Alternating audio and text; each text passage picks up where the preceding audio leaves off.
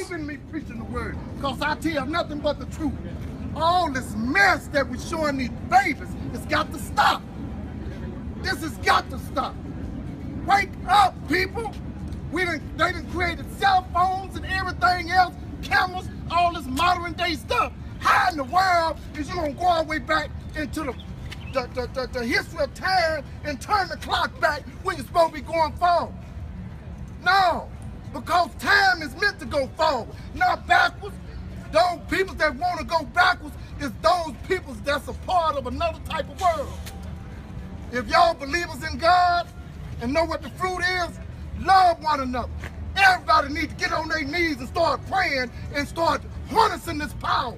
Because right now, look like hate is trying to harness this power. It ain't about that. This love is supposed to harness. What a harness of power. Get on your knees and pray, folks. Stop all this madness in front of these babies. These babies don't need to come up and see this.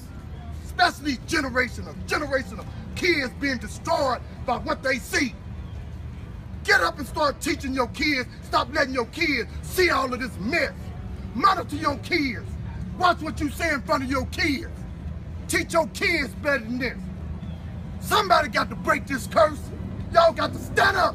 Break this curse. This ain't nothing but a curse. Shake it off. I'm speaking from the heart. Why? Because I believe in God. I believe in love. I believe what it's going to take.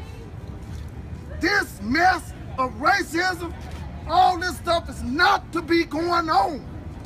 We wasn't raised for that. And we need to realize that we wasn't raised for that. God didn't call us for that.